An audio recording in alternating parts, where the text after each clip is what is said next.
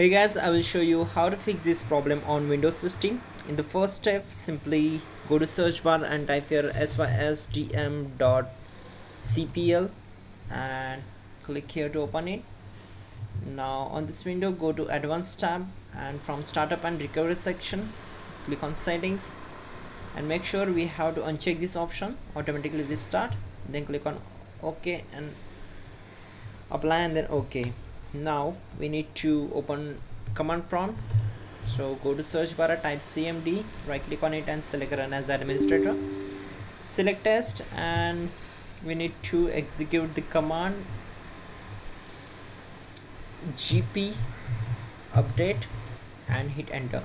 So this command will take some time to complete the process, and then till then we will execute the next command, that will be chkdsk dot space dot c colon. Again, this command will take a lot of time to complete the process. Till then we will move to the next method, that will be just go to search bar, type your registry editor, click here to open it, select as.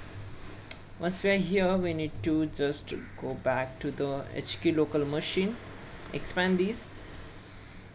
So the command is completed. Now type exit and hit enter. So HK local machine, then expand the software folder. Now expand Microsoft folder. In the Microsoft folder we need to find out Windows folder. Just keep scrolling down.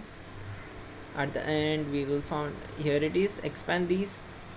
Now we need to simply right click on the Windows folder, create a new key and name it as Windows update and hit enter.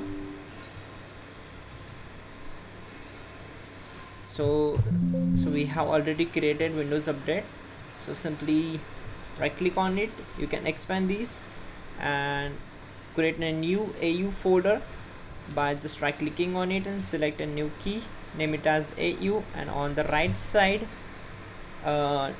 create a new default value by right click on the blank area, select new and create a new default value and name it as no auto reboot with locked on user.